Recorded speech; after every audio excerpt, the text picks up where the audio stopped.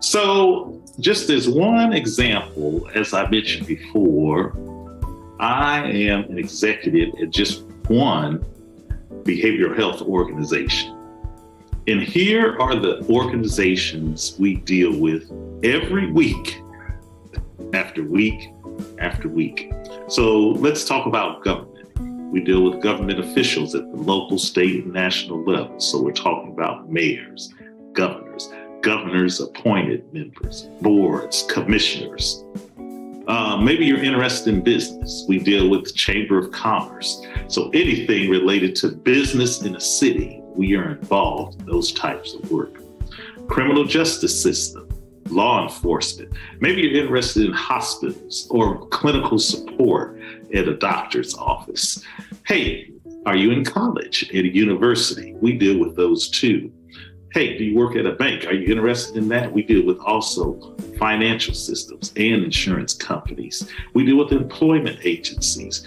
Are you interested in technology? We deal with information technology companies every single day. And of course, our core services are related to families and children. So hopefully the more that you're learning and listening to this video, you'll see there really is not an area you're going to find where the field of mental and behavioral health cannot support and does not apply to. And the leaders of these organizations are really understanding the importance of putting mental and behavioral health at the forefront in order to have a productive workforce that helps our world get better.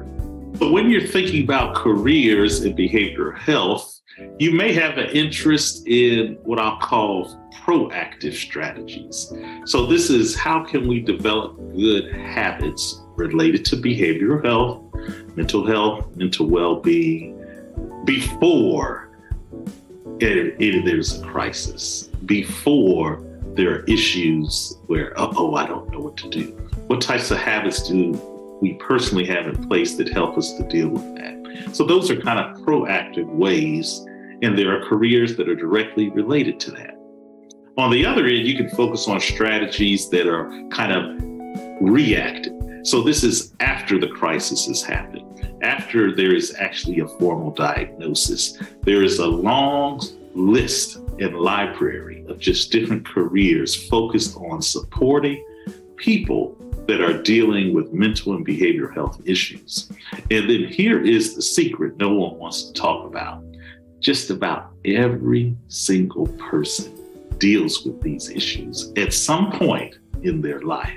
So right now, probably about 1 out of every 4 people watching this video is dealing with the issue right now.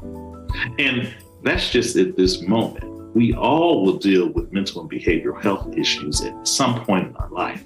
So if we all deal with it, we have to talk about it more. And this is why there are so many career opportunities for those that are interested in helping people work through these types of challenges and opportunities to develop better daily habits about those internal conversations we have every day inside our mind.